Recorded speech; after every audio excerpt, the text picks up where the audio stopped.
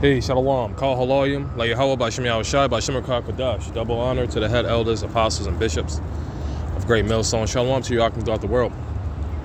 This brother Yarza Young, just real quick, you know what I mean? This is a book that, which the scriptures say, my son, be admonished, for the making of many books there is no end. But there are certain books out there which brothers already know, but dealing with you younger brothers and few sisters, whoever you may be, that's learning about this truth. Be careful about them books. Don't get overwhelmed with reading too many books. But there is certain books that are additions to this truth, just to prove, the facts. Okay, you have different genres of books and whatnot, and I guess this book, called Chosen People from the Caucasus, it could fall under history, a historical book. All right, and it's by Michael Bradley, a foreword by John Henrik Clark, Jewish Origins, Delusions, Deceptions, and Historical Role in the Slave Trade, Genocide, and Cultural Colonization, which is definitely history of, what this knowledge, wisdom, and understanding is all about.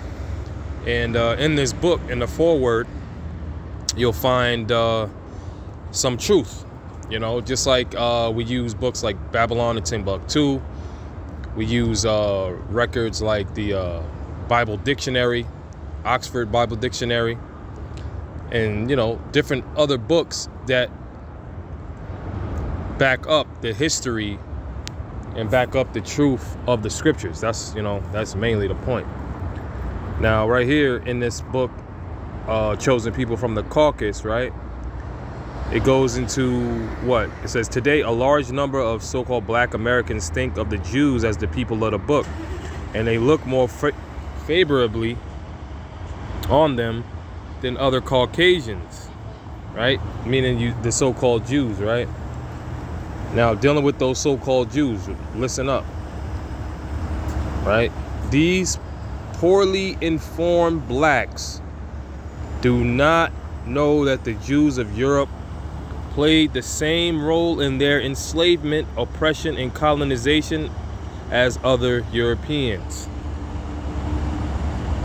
Okay? This is why the chosen people from the Caucasus will cause heads to shake, change many minds, and challenge people to discard their long-held fantasy about the Jewish people of Europe and the assumption that they were friendly toward so-called African people over and above the other Europeans, which proves that what the scripture says right here in Revelation chapter 2 verse 9, I know thy works, in tribulation and poverty, but thou art rich, and I know the blasphemy of them which say they are Jews and are not, but are the synagogue of Satan.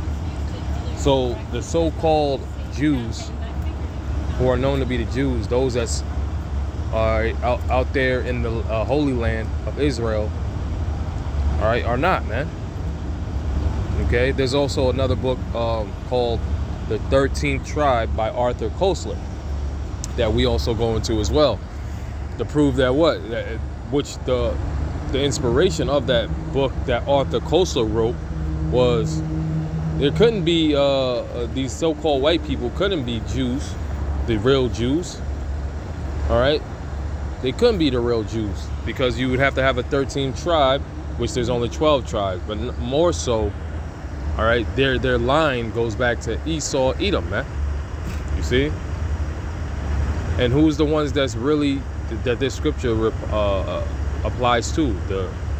The tribulation and poverty, the so-called blacks, okay, Hispanics and Native Americans, man. Yeah, I just wanted to, put that out there, for what it's worth, man.